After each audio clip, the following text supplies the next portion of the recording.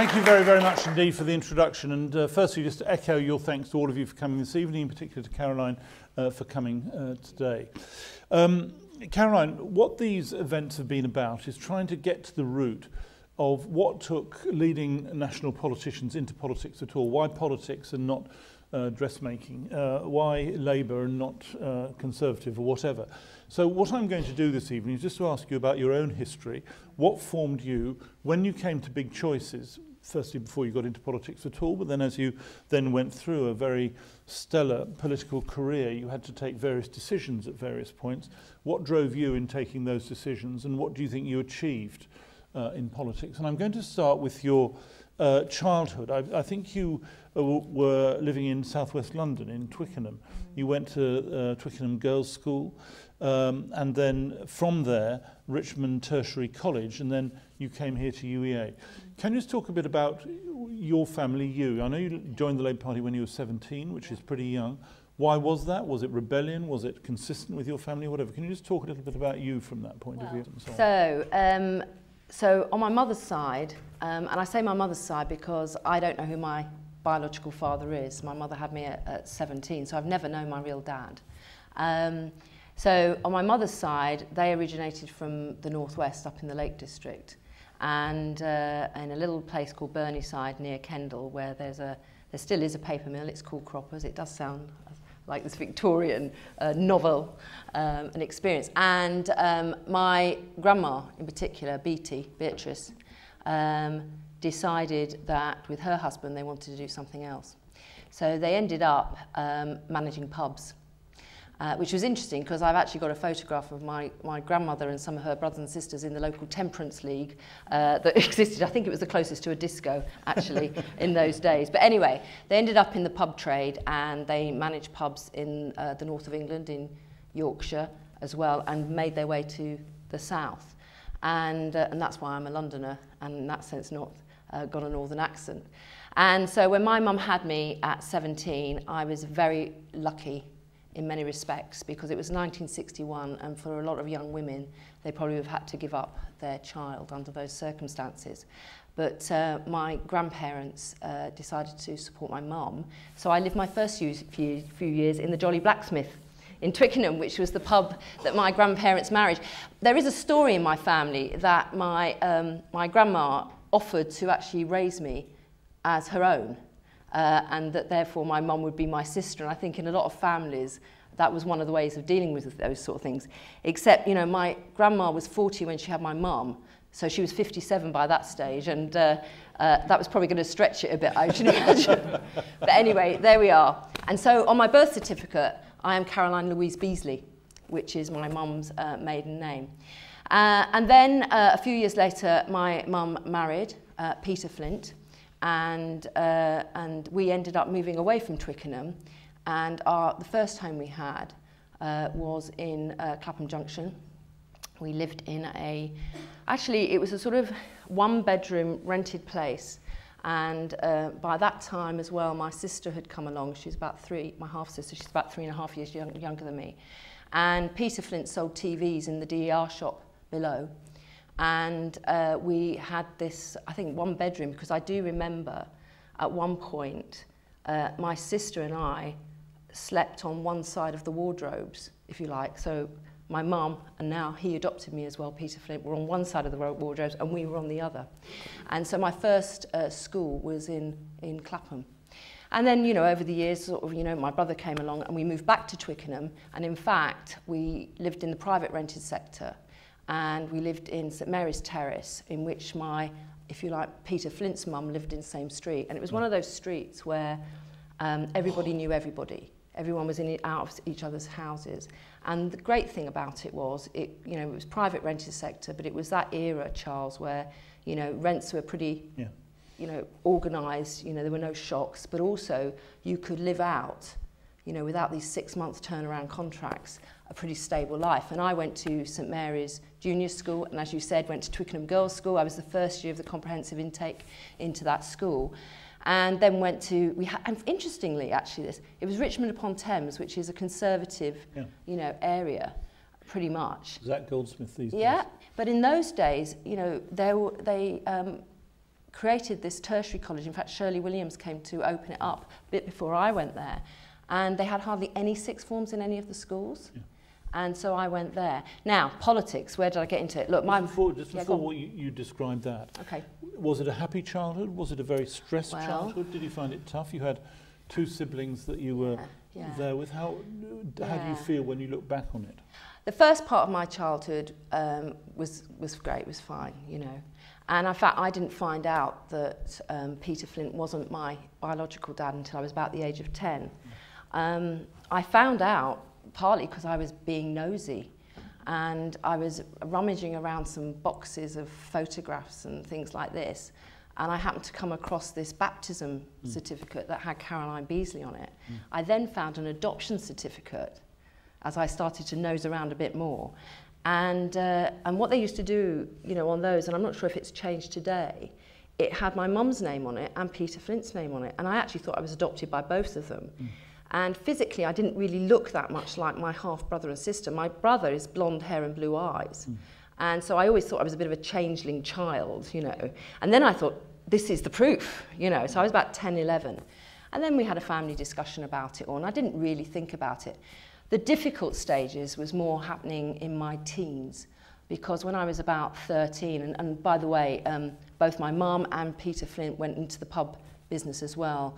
My mum had worked in shops and as a barmaid before that, and they decided to try and, you know, manage pubs. And then that went okay for a while, and we moved around quite a lot in that part of London. I mean, because, you know, I think, you know, we just moved with them to the different pubs that they were managing. And I think over a period of about 2 or 3 years, we must have lived in about 8 different pubs.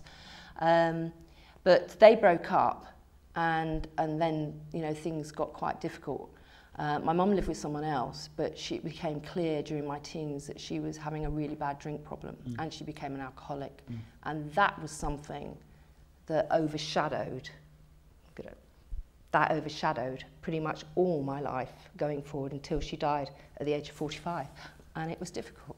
Very tough, I can imagine. I mean, Liam Byrne talked in Parliament this week about his alcoholic background. Momo, I remember, I knew very well. Her father's an alcoholic. That must have been a very tough part of your life. It's something you didn't feel you could talk about. Yeah. And what I would say as well, it's you love this person, but there are times when you hate them as well. Yeah. Because once the drink takes control, they're not in control. And that was difficult. And I think, in my teens as well, trying to understand why my mum wasn't being strong enough, what it was about her self-esteem, that she felt so bad about herself, that she had to rely on drink. And that, for me, I think, started my values, I suppose, about where was the help for my mum, where was the help for her to realise that she hadn't mucked up her whole life. And I suppose in that, Charles, as well, I felt certain responsibility had I mucked up my mum's life by her keeping me.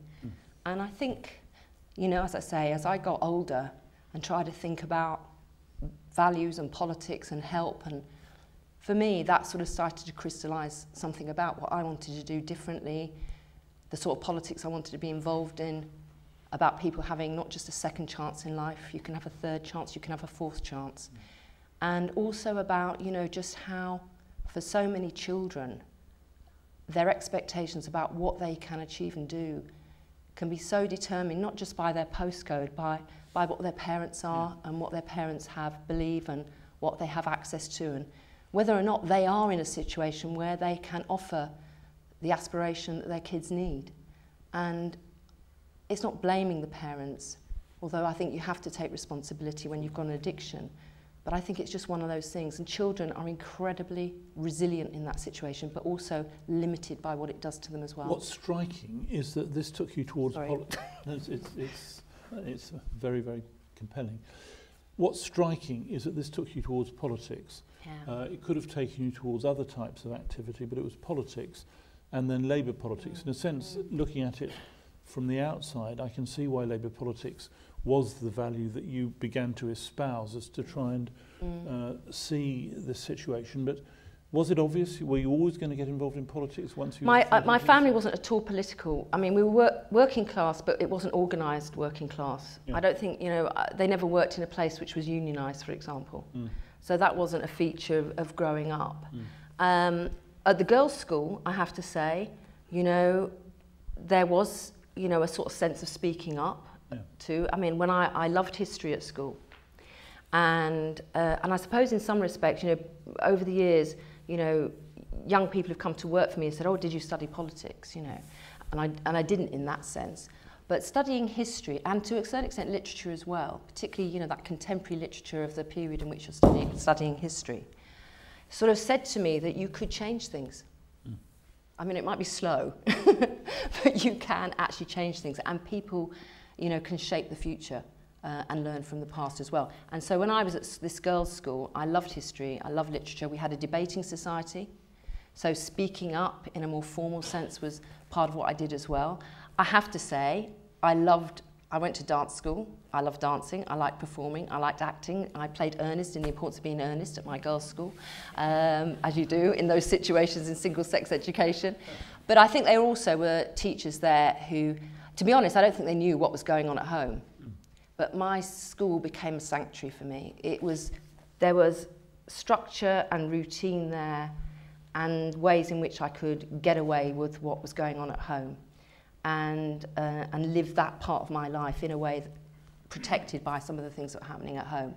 And the truth is that when I went to the FE college, I think the game changer there was there was a student union, there was a Labour club, there was the Nicaraguan Solidarity Campaign, there was the women's group, you know, and suddenly, you know, there were these sort of clubs and societies in which I could really sort of think about, you know, some of the things I was thinking about on fairness and opportunity, and see what was on offer. The Labour Club was on offer. Was it always obvious at that stage of your life, your late teens, that you tried to go to university if you could? Yes. I'm the first in my family to go to university. My brother and sister, actually, who are younger than me, left school at 16 and went to work. They always thought I was odd.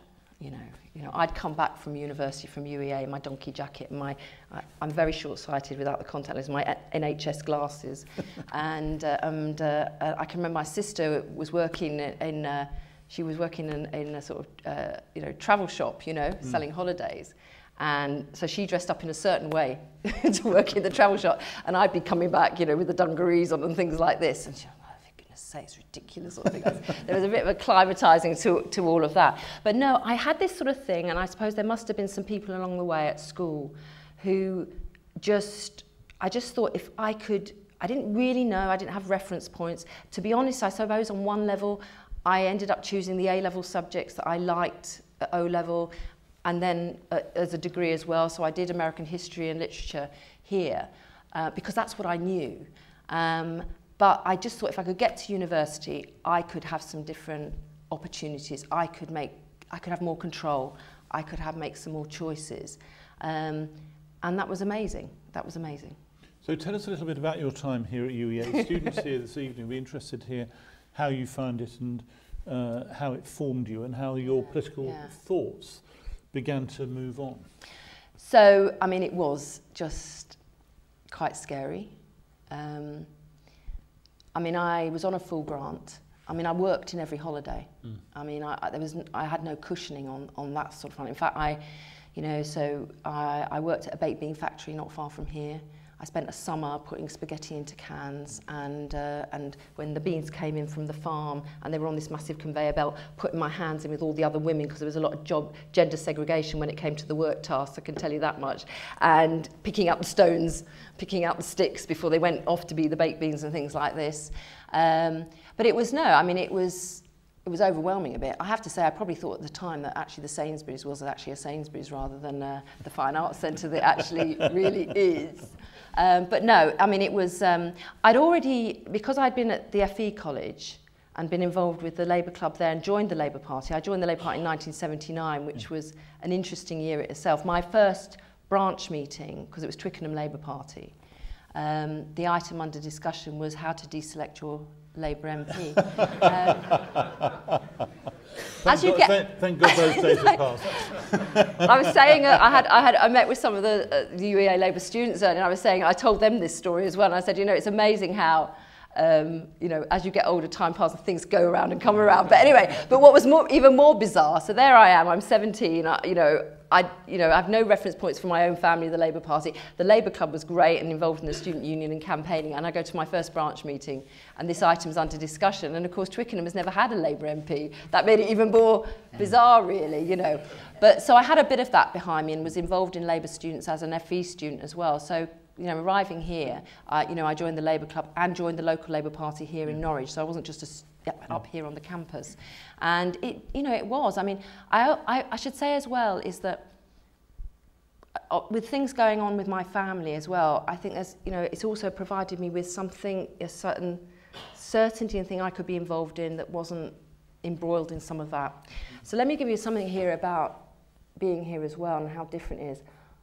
I joined Nightline when I was here, the counselling, and I did the training for it and wanted to do that, you know, because again, I may be thinking, you know, sometimes people need to sort of chat to someone when things aren't great.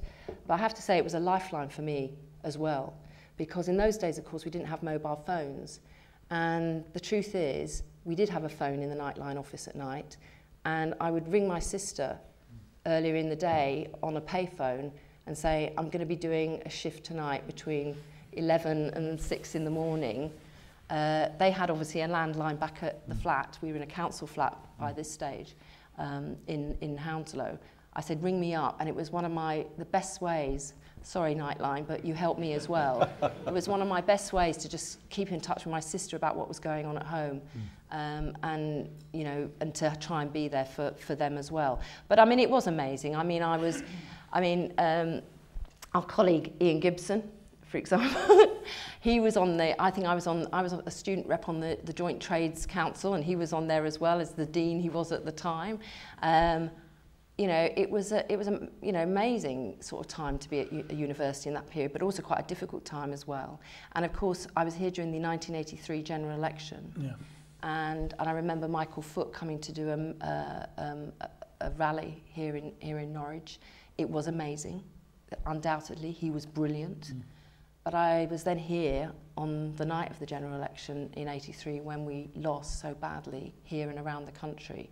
And I think, again, all of that period honed my thoughts about, yes, of course we should, you know, be passionate about our politics, our principles and everything else, but if we can't win elections, then, you know, we don't have power. And you can talk to ourselves, but if we're not reaching out and listening to others, I'm afraid you lose contact. Now, during that period, you also got involved in the National Organisation of Labour Students. I did. Sorry. There's another defining point. I mean, obviously a defining point in your life was joining Labour, getting involved in Labour politics. But you became the Women's Officer of the National Organisation of Labour Students, and a recurrent theme in your life has been fighting for the position of women. And you've made various remarks at later points in your life which drew attention to this too.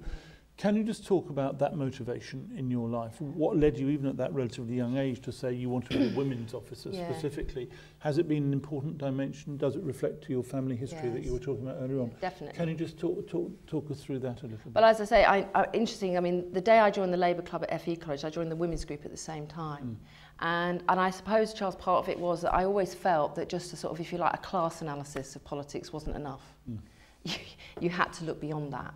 And I'm very proud of that. I'm sure you are. I'm very proud of the Labour Party because, you know, in so many ways, we have been at the forefront of fighting for equality, but it's not always been as great as you might think.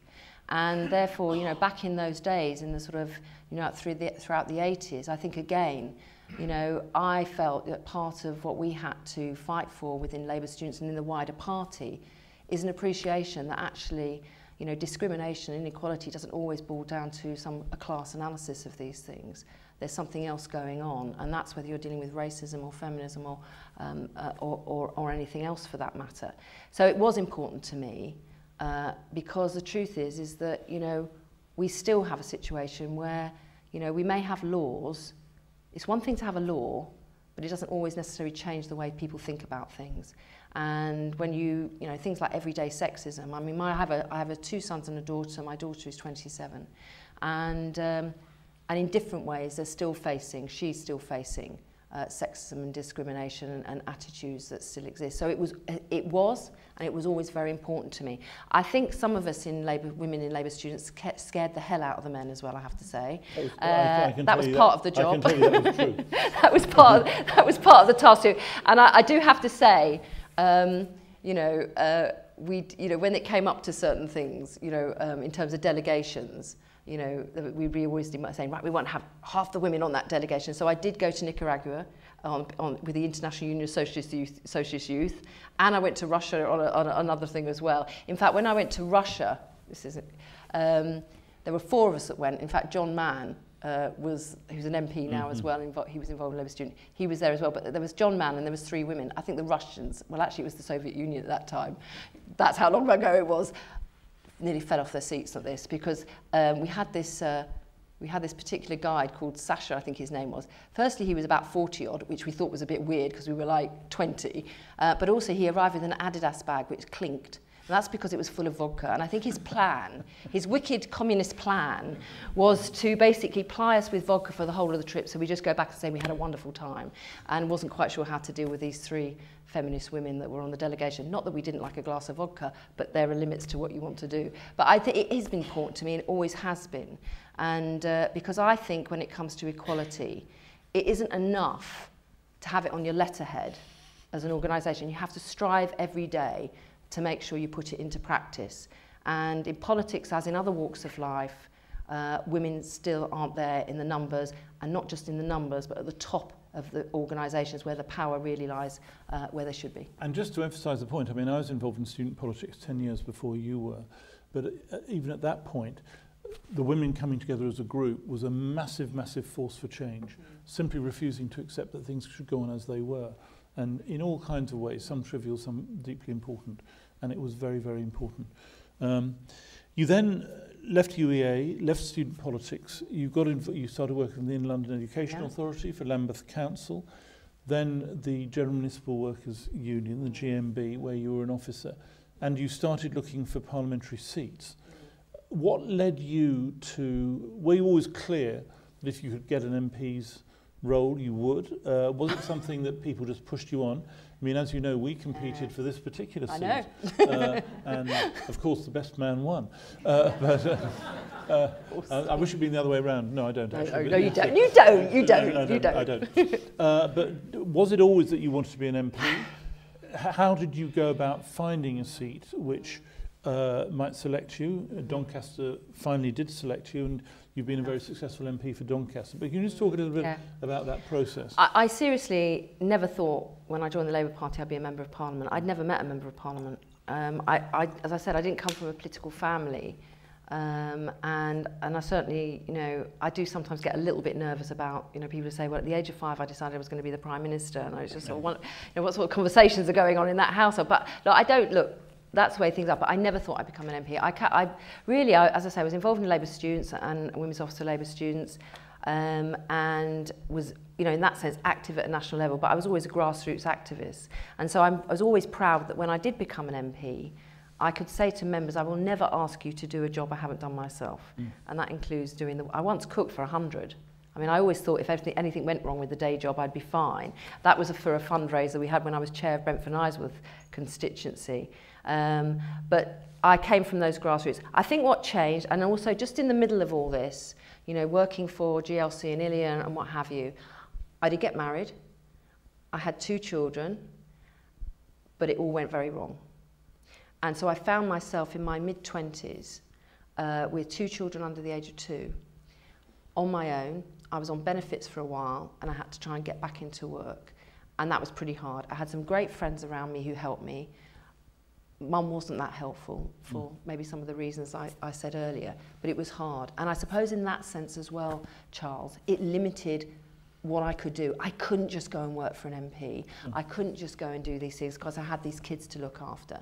And so, yes, I worked in local government, which was great. And then I went to work for the GMB. I think as time went on, though, and particularly after the 92 general election, I'd seen a few MPs. And to be honest, I thought I could do a job as good as them. And I think my confidence improved enormously. But also, a few years down the line, I met my husband, Phil, and he was incredibly supportive as well. And so I started thinking between that period after 92 and the run up to 97 that yes, actually I think I really could, I've got something to offer. It's not the same route as everybody, but it's still as valuable and a contribution it could make. But it was also the confidence as well boosting in this as well, partly from my husband-to-be, but also from friends as well. I went for my own constituency, Brentford and Isleworth, and one thing you know is that there's people who love you and there's probably people that don't love you very much as well. And that was really hard, that was really harsh, and I didn't win that one. I was quite bruised by that. But the other really good thing that was happening around that time, and you'll know this because, you know, you were part of it as well, is, you know, the modernisation that Neil started doing with our party. And that's the interesting thing as well. You know, I'm often called the Blairite, but actually it was Neil Kinnock who was my, if you like, mentor about the party and rebuilding it. But one of the great things that we changed was one member, one vote. Yeah. And so suddenly, for many of us, it wasn't just going to be the general committee dominated by delegates who would decide who the candidate was. Every single member would have a vote. So I didn't win in Brentford and Isleworth, and I didn't win in here in Norwich either. I dipped my toe in the water up in Rochdale, actually, but Lorna was the candidate there, and I knew she was perfect. Yeah, I knew she was perfect for that. And then I sort of, I decided though, that when I didn't win Brentford and Isleworth, which was actually a target seat in 97. In West London. Yeah, in West London. I did decide that I wouldn't go for any seat that had less of a chance of us winning than Brentford and Isleworth. So I set a bar for myself in that sense. So then I ended up in South Yorkshire. And initially I went for a seat in Barnsley. Part of it was in Doncaster. I didn't win it, but I went around knocking on everybody's door and they had never seen their MP. I mean, they'd always had Labour MPs, but pretty much a lot of the members had never seen the MP. They certainly hadn't had them knocking on their door and sitting in their kitchen and having a chat about things and what have you. And I did feel that even though I wasn't from South Yorkshire, there were certain things about me and my background that I could find some common cause with some of the people I met. Then I went for Don Valley. The first line on my brochure was, I'm not going to kid you, I'm from South Yorkshire, I'm not. Get that out of the way for a start.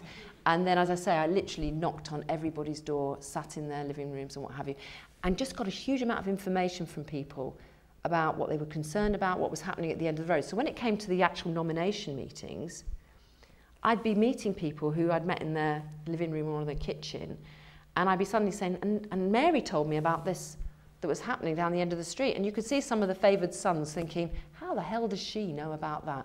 And I won it. I won it. They, on the first ballot, over 50%, done. What I remember about that time is you need immense determination to keep going through that. You get the knockback in Brentford and Isleworth or another Rochdale or wherever it may be. What gave you the strength to keep going? Because it is a very, very personal thing. People are judging you. They're not judging the political situation or something. They're saying, well, actually, Caroline, we don't think you're up to it. And you've got to say, well, actually, I am, and I'm going to keep going. What made you do that? It is very up close and personal. I mean, in a weird sort of way, the selection process can sometimes be worse than the actual election, because obviously it's a little bit more distant. But these are people you have to, in your mind, I suppose, partly say, I may never see these people again. That's what's difficult when you go for your own constituency where you live as well, because you do have to live with them again afterwards. But I think, by that point, I just thought, do you know what? I'm bloody good. I could do a really good job. I really think I could be, I wanted to be a good constituency MP. I believe in that. I always have believed in the constituency link, because I think it's actually, despite everything, it's one of the really good things about our way we elect our representatives here in the UK. But also, as I said, I think I'd gone through a process. My mother died in 1990 when I was 28, and that was a hard period. But as I said, I sort of came through that, and I just think I'd come through quite a lot by the time I was in my early 30s seeking selection that had steeled me. I'm often called tough. And probably quite like my name, Flinty, I suppose, in some respects. And I can be on occasions, but I think also within me is a sort of another side to me that, just is about what I feel about things as well. And I think the combination of the two sort of how it means I think I can have huge empathy with people I meet, particularly those members and constituents that I have now. But I wanted also to be, I really wanted to be part of, I thought we're now on the way to win this election. 18 years from 1979 to 1997.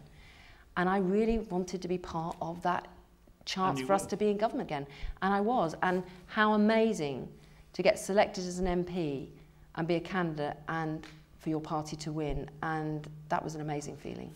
And so there you were at 35, part of a massive movement. We were elected on the same day. And you then went through a series of different governmental offices and so on in various roles. We overlapped for a short period at the Home Office, in both ministers at the Home Office from late 2004 to the 2005 election. And I can certainly say what a fantastic comrade you were during that time as a team player. Did you enjoy ministerial office? Did you prefer, some people prefer being a parliamentarian or other aspects. Did you like being a minister? I really did enjoy it, but I mean it was 6 years, I'd been a backbencher for 6 years before I became a minister. And you'll know, Charles, that there's a lot of vying, isn't there, for jobs and what have you, and for promotion. And I think probably, despite being in the party for a long time, when it came to that sort of politics, I was pretty naive. When Julia Gillard became, the Prime Minister of Australia, I actually wrote an article for New Statesman and said, how can this girl from Barry, she was born in the same year as me. Yeah. I said, how can this girl from Barry become, the Labour Prime Minister of Australia, and we haven't got a woman in the Labour Party up there? And I described the Parliamentary Labour Party, and I don't know if you agree with this or not, Charles, I described it as being quite feudal. Because basically, and as I say, I don't think I really appreciated that until I was in it, is, you have the king, which was Tony Blair, the leader, and then you have these barons. And these barons have their knights and their squires and their serfs. And you basically got to get a baron to look after you. And then they'll say, well, they could be a PPS and we'll take them in as a junior minister. Or I'll speak to my other friend who's the baron of this. And they'll get them into the whip's office and things like this. And Keith Hill, who was one of our colleagues, an MP in South London, who my husband and I have known for many years, and he said to my husband once, the problem is Caroline's not sucking up enough. She's just, which is odd considering, all us Blair Bays were all accused that we were sucking up too much, and that sort of thing. And I don't think I appreciated that as much as I should. And also later on, when you hear stories about people, demanding meetings with Tony Blair or Gordon and stamping their feet and having a tantrum to get a job, obviously I didn't do enough of that either. But I have to say, despite all that, I think my time on the backbenches helped me as a minister.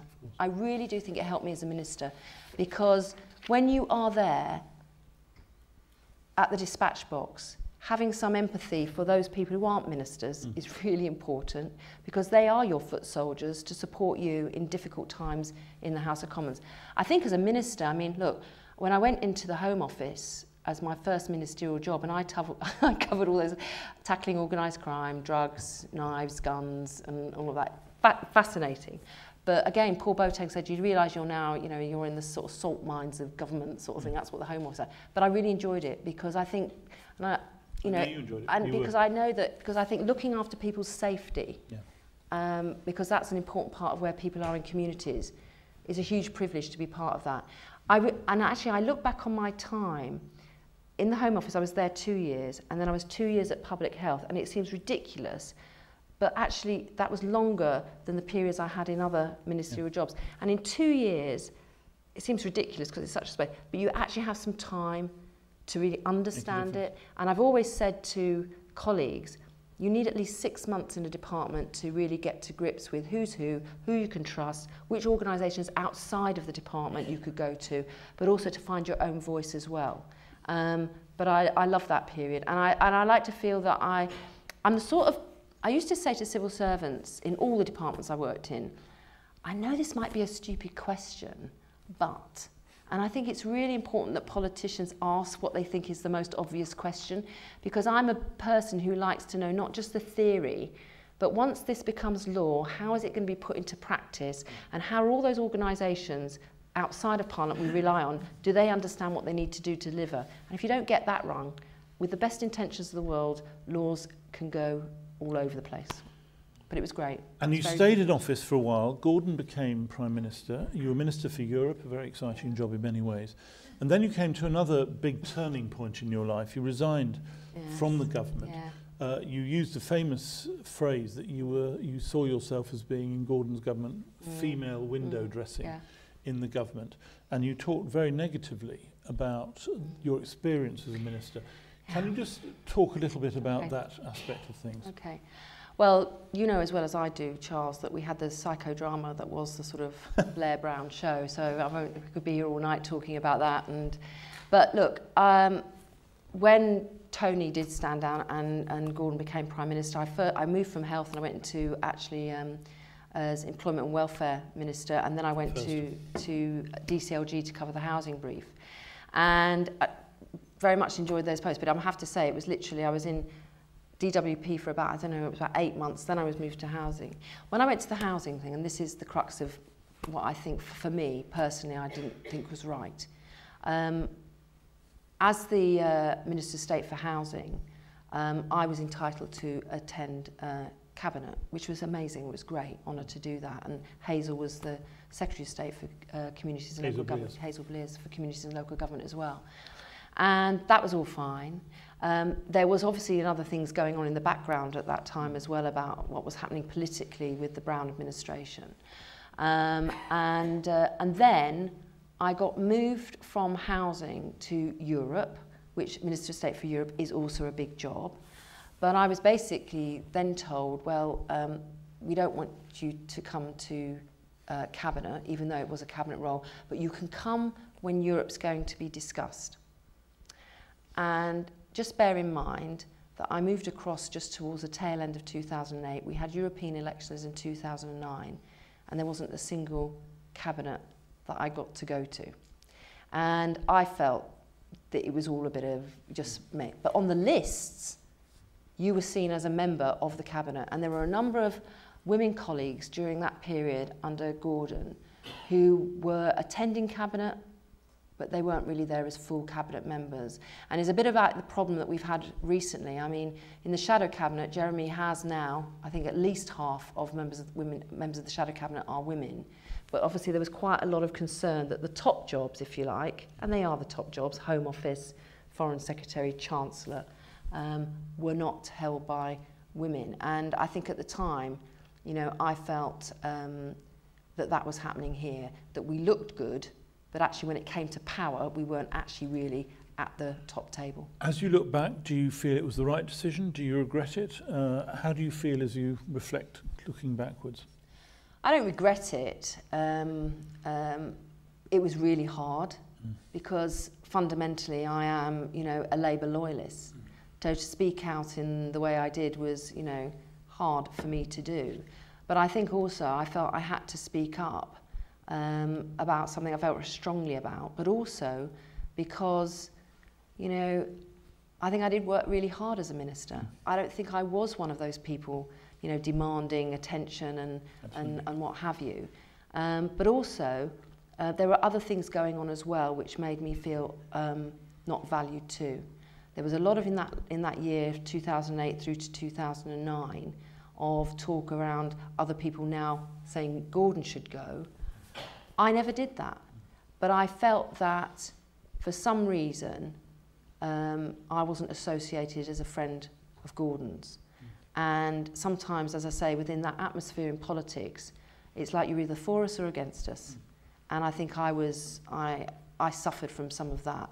Briefings to the press. I have never briefed against a colleague to the press. If I'm going to say something, I'll say it. But I was having briefings against me, and it was a pretty unhappy atmosphere. And quite a difficult time in politics as well, because we had the expenses stuff going on. I think for a lot of colleagues, the whole environment was pretty awful. So, no, look, I felt that if I couldn't command the confidence, you know, of the Prime Minister, the Labour Prime Minister, then, you know, I'd go back to doing what I enjoyed, which being constituency MP. And I've always thought, what goes up can come down.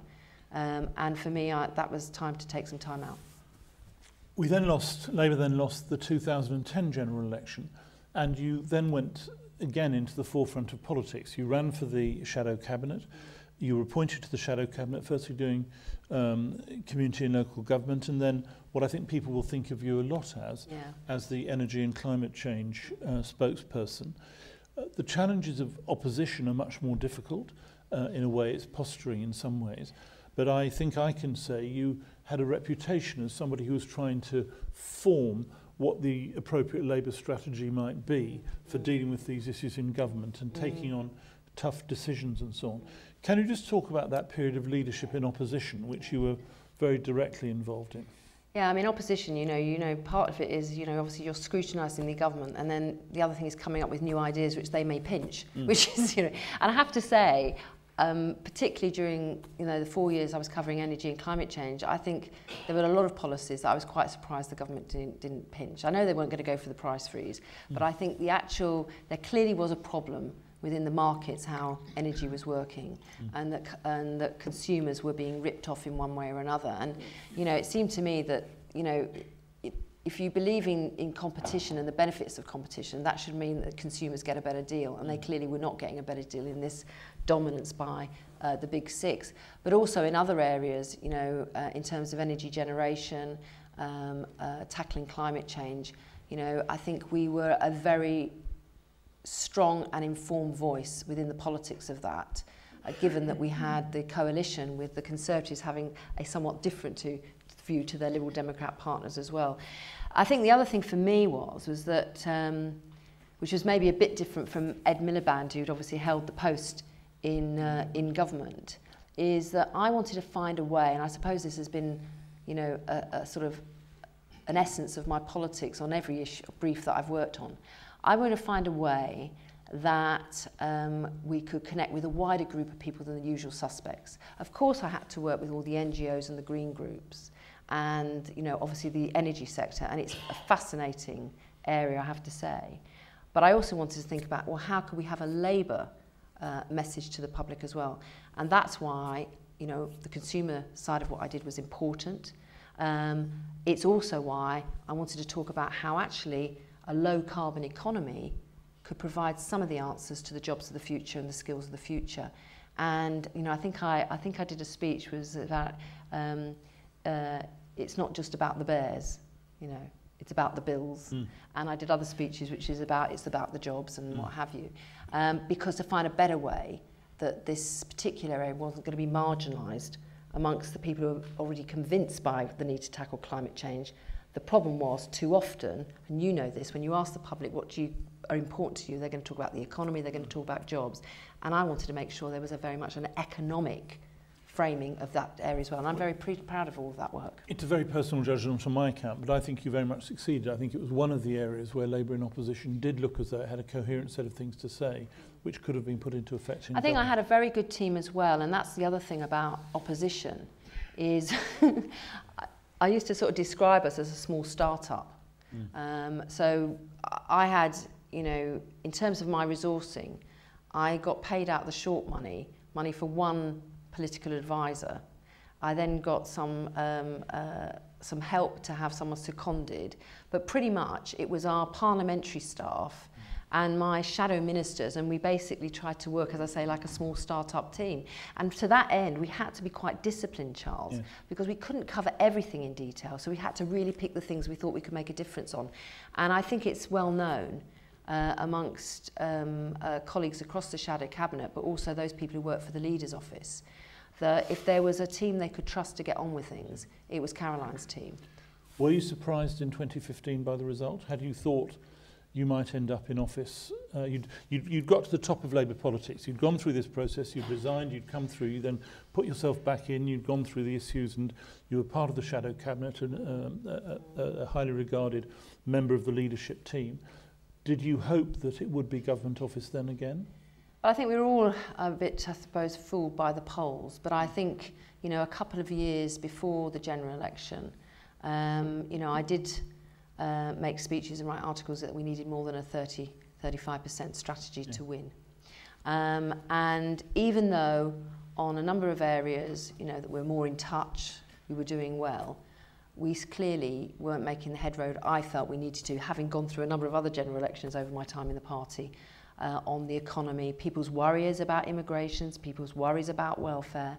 And I think too, having obviously been brought up in London in a big sort of city Labour politics, 18 years in a more provincial part of Britain, Labour though it is, I could see the impact of UKIP in those areas well, getting into our vote too. But I also spent time in the shadow cabinet, if you like, as the regional champion for the South East. So I spent a lot of time in the South East.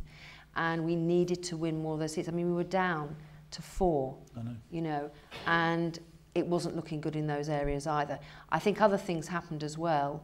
The referendum in Scotland undoubtedly had a massive impact on us. But also, I think the Tories were very clever in their campaigning. I think Linton Crosby was worth his money. They paid him. I'm not sure the people we paid were worth as much money. True. So you then had to decide what to do. Labour had been beaten. There was a leadership election. Ed Miliband decided to stand down almost immediately. Harriet Harman decided to stand down at the same time. And you decided you'd give it a go to be deputy leader. That's another enormous change in your life. Yes. You didn't go for leader, you went for deputy leader. You did pretty well in the election. You came 3rd. I don't know if you did as well as you hoped to, but what drove you to say, I can be the deputy leader of the party at this time? I've got it there to be able to do it. I think a combination of a number of things. I think partly because I think I'd proved myself as a leader in terms of being in the shadow cabinet, that I could take on, complex responsibilities. I think too, I also felt that it was about time we had some people at the top of our party who, reflected more, a different type of politician and the public. And I think, I don't blame anyone, but we'd got into a situation where so many of the candidates are put forward, they've all gone to either Oxford or Cambridge, or they've all been, special advisors or worked for MPs, and they become MPs quite early on in their sort of working lives. And I felt that as a party, that clearly had been something, not just for the Labour Party, but I think for politics generally, a disenchantment had started to occur in the public's mind about who we were, who do we represent. I don't think that's always fair from the public because they only know a bit of everybody. But certainly an impression left that we were out of touch, we were part of a political elite of our own, that was just sort of, just whatever party you were all part of that same circus. And therefore I thought I could personally bring something of my own backstory that would be good for the party, for people in the party thinking they could become MPs, but also reach out beyond our party as well. And I had people around me who said, you should go for it too. Did you feel you did better or worse than you thought? Do you think you could have done differently and done better? Well, I mean, it would be nice to have more money. I mean, I have to say, when I've talked to members about, what's involved on the money side, I think members have been quite shocked. I mean, to start with, we had to find £5,000 just to pay the Labour Party for the membership list to have access to, which we then have to give back at the end of the process. And everything has to, be funded, by yourselves and your team, and that's quite hard. I think probably, I'll think about how I say this. I think because of the nature of these elections, Charles, and because everything's involved, particularly on the money side and the organisation, it's no surprise that some people are thinking about this long before there's a vacancy. Yeah. And to that end... Making preparations. Yeah. And to that end... And you hadn't? To that end, I don't think I was as prepared as probably others may be. And maybe that's just something about politics. And again, it's these learning these things. But in terms of the campaign, I'm very proud of the campaign. I think, for a lot of people, sharing more of my story about where I come from and what I'm about was an eye-opener.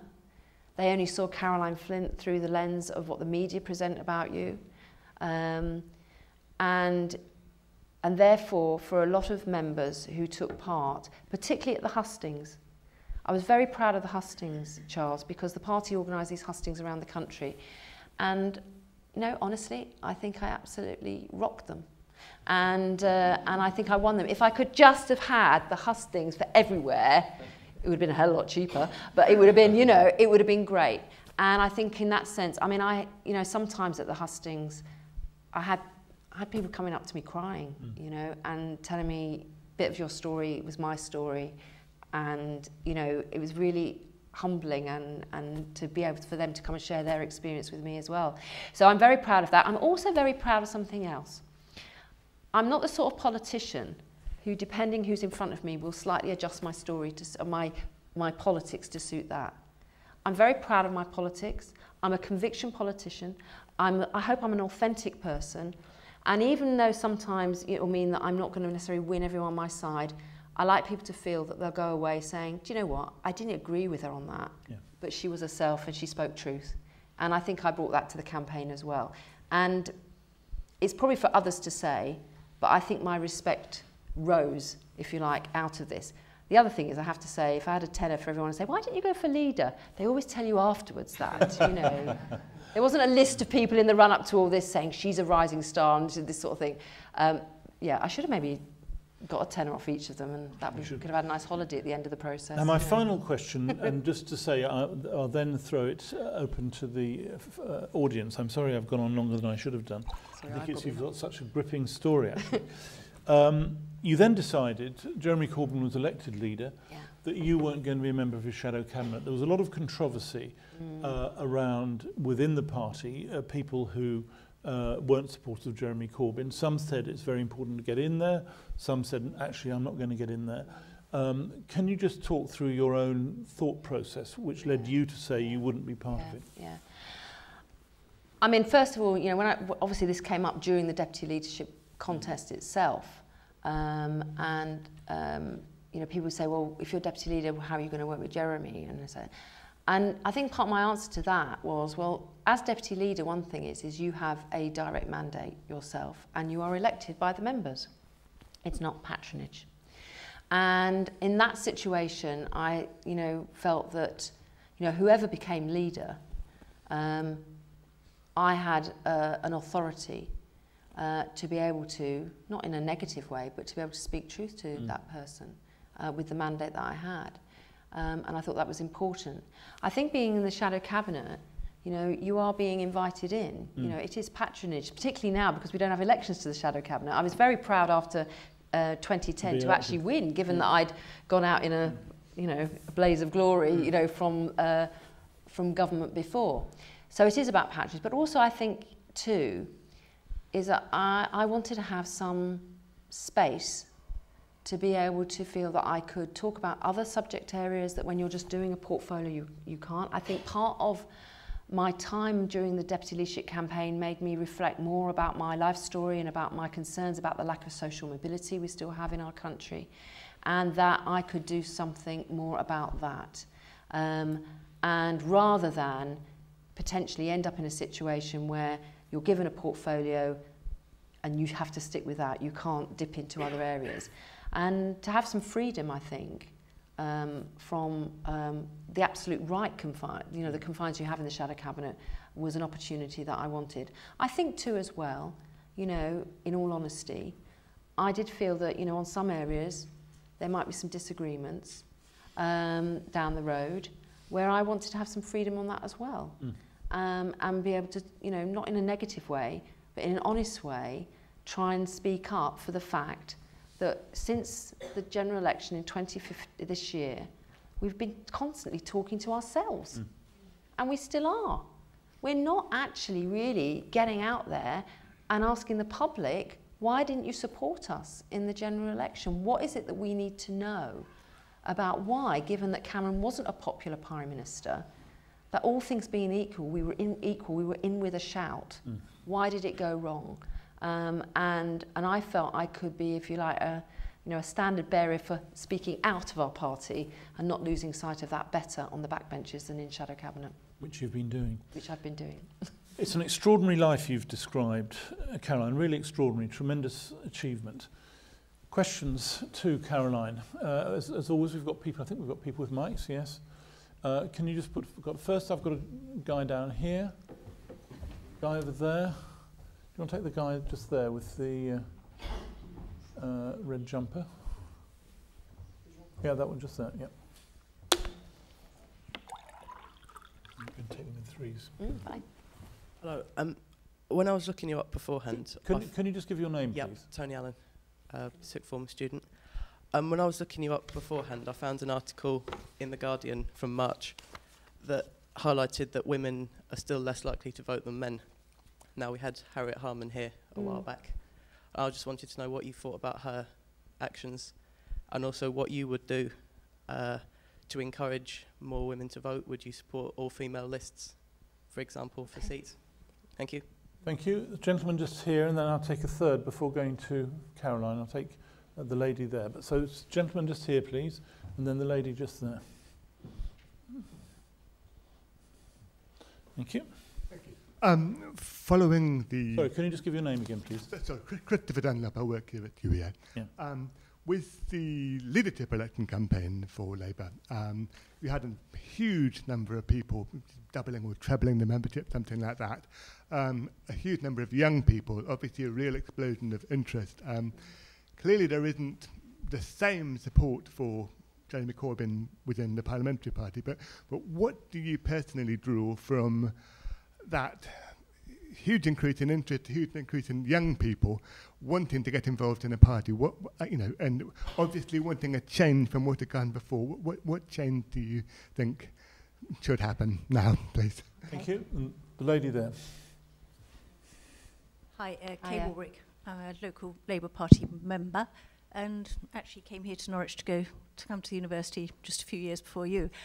But I was at school a decade or so before you, and I was very interested to hear how influential it seemed to be that your going to an all-girls school was in your development. And I also went to an all-girls school, and I think it's very important. And I just wondered what your views are about education, for segregated education. Okay, thank you. That's three questions. So Tony, well, I think Harriet has been, you know, an amazing inspiration to so many women, not just those involved in politics, but I think outside of politics as well. I mean, you know, when she first got elected, that, you know, there were so few women, and he was this, you know, young woman. You know, I think she was pregnant when she was out on the campaign trail when she got elected in the first place, and of course in 1997 we managed to have 101 Labour women MPs, and we used women-only shortlists in half, I think it was, of our key seats, target seats, to try and make sure that we achieved that. Now, I happened to get selected in an open selection, but I absolutely believe that actually women-only shortlists were vital to us increasing the number of women. Now, I've sometimes said, you know, we'll have true equality when women can be as mediocre as some of the men. Because do you name names when you do that? I might save that for the memoirs. But because, you know, when we've ever had these discussions in the party and over many years, you know, we want to have, you know, more training, more development, and what have you. But in different ways, it wasn't always fair in the way in which selections happened. I mean, as I said, before one member, one vote, it was a delegates committee, and, you know, that was quite hard. And that we used to have a situation where, you know, at nomination meetings, not everybody got the same questions. So undoubtedly, often if it was a woman, it would be, well, what if you have kids? I know it sounds a bit crass, that, but I mean, those things happen. Now, you can't do anything about what people are thinking in their heads, but you can do something about trying to make sure these things are fair. And women are, look, I haven't heard anything from any other political party about what we do to get the uplift we need to have more women as MPs. And it's not just MPs, it's councillors as well. And for me, it's a means to the end. And I have seen no evidence to suggest that those women MPs that came through that route were less able and less qualified. Often they feel they have to prove more, and they work even harder to achieve. But the truth is, you know, you can't have more women and have the same number of men. That's just the way it is. People who came into the party. The people who came into the party supported Jeremy. Look, you know, I think it's great that more people join the party. What's quite interesting for me when I've looked at my own figures in my own constituency is actually seeing some of those people who joined straight after the general election. And that wasn't really anything to do necessarily with the leadership thing. There might have been, because Ed went quickly. And to be honest, I think Ed went too quickly. I think it left a vacuum in what we were doing and put huge responsibility on Harriet's shoulders in those circumstances. And she'd been there before, don't forget. And then there are people who joined under the £3 rate as well. I personally think that running the open-ended way right up to 2 days before the ballot, I'm not sure that's particularly fair. I do wonder, and I'll probably have loads of people come on social media saying that is terrible, but I do wonder whether actually the cut-off point should have happened before the final shortlist occurred, and I'm sure there are lots of people who disagree with me. But we are where we are, and undoubtedly, you know, thousands, many thousands more took part than would have done otherwise. There is a question, though, about whether people are just joining to vote for someone and whether they're going to be active in their constituency party. And I think the jury's out on that, to be honest. But also, you know, I think we have to also remind ourselves about young people. I think when I looked at some figures, something like 12% of Jeremy's support was under 35. So I know there's an image, which is good and it's right, but actually it was a lot older than that. Now, here's the other thing I would say too. We absolutely lost it in 2015 when it came to older voters. Labour has always, and I don't want to be complacent about it, but Labour has always done better amongst younger voters. But actually under older voters, we are tanking. The Tories across the country are winning amongst the over 65s, but they're winning amongst the over 50s as well. And in 2020, over half the people who vote will be over the age of 50 or 55. So we've got to find a better way. And look, I'm in my early 50s now, and as far as I'm concerned, it's the new 30. But we are living longer, and therefore, of course, it's important to involve young people. And I got involved, you know. But actually, we shouldn't disregard that ever-growing group of people who don't want to be pigeonholed as an older person in the way maybe our grandparents were, who actually are dealing with a whole load of complex issues. I mean, if you're a woman in your early 50s, you're often having to deal with a situation of older parents who need your support, and then your grandkids with your kids who are needing it as well, and these women pinched in the middle of all that. I have to say, there's a lot of people in their 50s and 60s who don't want to be carers. They think, I've worked all my life, do you know what, I want a bit of fun. And why shouldn't they, you know? So I think, and I've got an article coming out later this month, I think Labour really has to address some of the issues around older voters as well.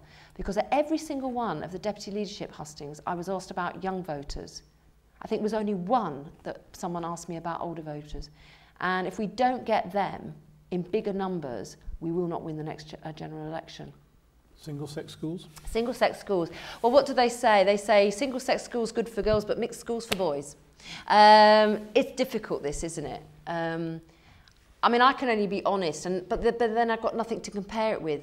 Maybe if I'd gone to a good mixed school, it would have been just as good for me. For me, it's about good schooling. I feel very angry that after 11 years of compulsory education, too many of our children are leaving school without a qualification worth the paper it's written on. I feel very angry when I see in my own constituency and elsewhere that children leave primary school and go into that really difficult transition to secondary school in year 7. And if they haven't got the foundation blocks, and that is around reading and numeracy, but it's also about social confidence as well, speaking up and speaking out, they can get lost in those mammoth secondary schools that exist and lose their way.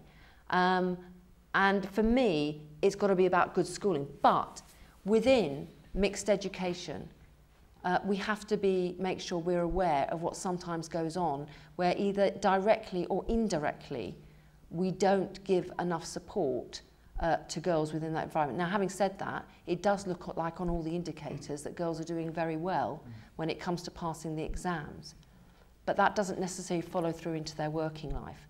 So it's about good education, I think, in all of this. And maybe within, within mixed schools, there's a role for sometimes having certain activities done just single sex for small periods with that. I think we can be creative and flexible about that. But it's about good schooling at the end of the day. Okay, more questions. Gentleman over there. To see how many have I got? Quite a number all around. I'll do I'll be going for 2 more rounds. Can we? I'll take I'll that try and be gentleman quick there. as I'll well. take more than 3. Then I'm going right up the back. So there's a couple right in the back row. So firstly you, then the gentleman there, then the gentleman there, and I'm also going to take 2 up the back, so 5 in this round. Okay, can I write their names down? Yeah, thank you, Charles. My name's Chris Noble, former student here at UEA, 79 to 82. A couple of things, first of all, in respect of the new membership and the large influx in party members, the jury isn't out. The decision, I think, is that they are not fully engaging in the party. They may have joined many affiliates and £3 members, but so far I've yet to see them actually fully participate in party affairs. And you probably realise, those around me and behind me, that I'm a representative of the baby boomers, and the coalition and this government, of course, have been very clever in setting their stall out and appealing to the that age. Chris, can you move quickly through? Yeah. What my question is, Caroline, you've looked back and what the position of you and the party is now. Can we look forward a year and to 2020, and where do we go from here if we're to succeed in wrestling power in the general election 2020? Thank you. The gentleman behind there, right behind, that's right. Hi, I'm Owen Willis and I'm studying PPE here at the uni. And I'd like to ask that in light of the year of coalition strikes in Syria against ISIL, which have seen Saudi, Qatar, Bahrain, Jordan, Canada and Australia withdraw their air forces, alongside reports from senior US Army officials that their strikes in Syria have not seen any significant decrease in territory or numbers, what motivated you to vote in favour of British strikes in the region last night? Okay. And then there's a gentleman just in front here. I think it's the guy in the coat just here. That's right. Yep. And then I'm going right up the back. Hello. Hi. I'm Chris, a PhD student at the Climatic Research Unit, just up the road. It's the Paris climate change talks happening right now. Back in 2009, the Sustainable Development Commission, which was put up by the Labour government, released a report called Prosperity Without Growth that talked about the paradigm of perpetual economic growth and how it's not consistent with the idea of decarbonising our economy. I was wondering if you had any comments on whether you agree or disagree with that. Okay. Thank you. And there's a couple right in the back row up there, please. Yeah. Hello, my name's Bob Keynes. I'd just ask a question. What lessons can Labour draw on from the early 80s, which both you were a major part of the Labour Party? What lessons do you think the Labour Party could learn from that time, considering what's going to happen over the next few years? Lessons from the early 80s. And finally, there was somebody else up there. Maybe. Yes, that's right. That's it. Yep. Hi, I'm Sophia Minns. I'm a student, same school as Tony. What was your name, sorry? Sophia Minns. Sophia. I was just wondering if you have any advice or tips for young people pursuing a career in politics. Okay. 5 good questions for you there. Right, okay. So, look, well, first of all, I think, for 2020, I mean, I really do think we need to reflect on why we lost this year. I mean, I really do. Because if we don't engage with that, then I think, it's going to be really difficult. And in some ways, I know everyone's always looking for a new idea, and and politics does change. Undoubtedly, it does, and for good reasons it should. But I suppose for me, it always just comes down to some basics. People want to know that you're going to run the economy. They may not talk in the terms of the economy, but they talk about, are we going to have jobs? Are you going to spend money wisely? We want to be reassured about that. They want to know that their concerns that they're dealing with, and when, there's no doubt about it, we're going to have this EU referendum coming up for a start. And we all know that some of the issues around immigration are going to come into play with that, so we've got to think about that as well. And there are also some issues around fairness, around welfare too. And, you know, that doesn't mean that we concede to a UKIP agenda on these issues, but I think we have to engage on it and to understand where people are coming from. And again, just going back to what I've said earlier, our cities have done amazingly well in the last 10 to 15 years. And I think actually the last Labour government had an important part to play in the renaissance of our cities. London isn't like it is today 20, 25 years ago. Glasgow, Edinburgh, you know, other places as well, smaller cities like Norwich too, there has been a renaissance. But there's parts of our country, those provincial small towns and communities that, you know, have maybe lost their lustre and the glory of the days they had in the past. And they feel quite detached from things too. So when we talk about the economy and jobs, you know, we can talk about what's happening in our big cities, but for many of those places in the country, it doesn't reach out. And that plays into their sense of insecurity, and then when they think there's unfairness for others getting a bigger share of the pie than they are as well. So I think the economy is important to that, but it's got to be an economy that speaks to lots of different types of communities as well, and how they can do. And then within that is the hope for the future as well, about what people need. And that is tackling some of the things about we're all living longer, what we need for social care, but it's also about housing those other things as well. But we've got to make sure we're looking outwards and listening on all those fronts. On the issue around last night and why I voted the way I did, well, I mean, I think there's other evidence to show that there has been some success with the airstrikes in Iraq. ISIL Daesh were advancing on Baghdad when we decided to step in, and I think we did, with others, put a stop to them overtaking Baghdad and to reduce them back in their expansion plans. Now, for me, one of the biggest arguments about why we should extend our ability to be involved in airstrikes in Syria is that we've got a theatre here.